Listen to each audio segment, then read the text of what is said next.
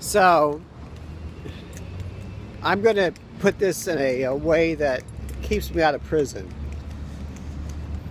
I'm going to make it a screenplay. Anyway, the screenplay is as follows. The President of the United States is in San Francisco sleeping peacefully right now. Amidst all this, there's Sarah Palin, malicious bitch as she is,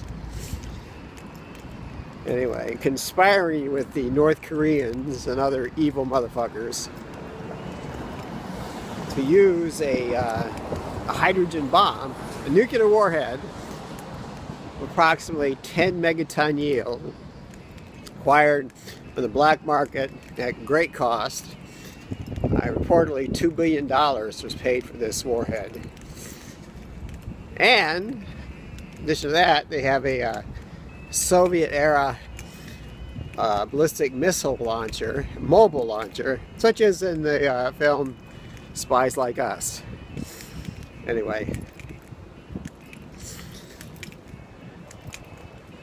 Now the mobile launcher with the missile aboard, codenamed Satan, I believe Satan. Well, it was in the Caribbean about the time the president was, well, tooling around New York City. The plan was, aboard this ship, this very, very secretive ship, they were going to launch a missile, but not toward where the president was, but towards Syracuse, New York. Because the president brings with him certain defenses, such as the Israeli missile defense system known as Iron Dome. But Iron Dome has been compromised by an imposter, a technician, purportedly a Jew, but really a Palestinian. Anyway, so, but still, rather than risk having the missile shot down and losing that $2 billion, they decided to forego it. Especially when the president became apprised of the situation by virtue of a certain CIA spook codenamed Windfall. Anyway, well, they took the ship with the missile aboard, the whole kit and caboodle, and took it through the Panama Canal and then up toward the Aleutian Islands, that is north of Seattle. Anyway, and there they are today.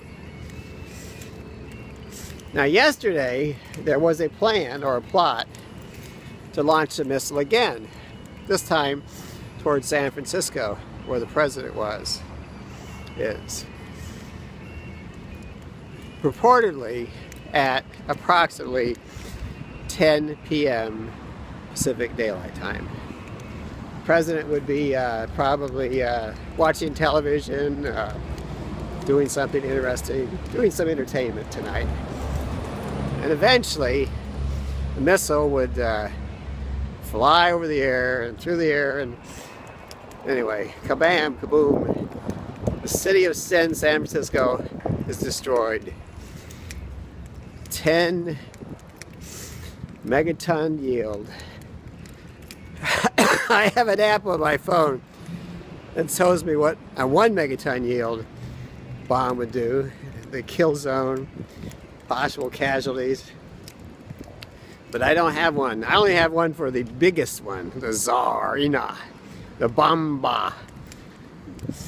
Anyway, Bomba Tsarina or something like that. But anyway, here's the thing. According to recent reports that I have interpreted correctly, there is an effort tomorrow, that is tomorrow, Sunday, to use the game in Seattle between the Seahawks and the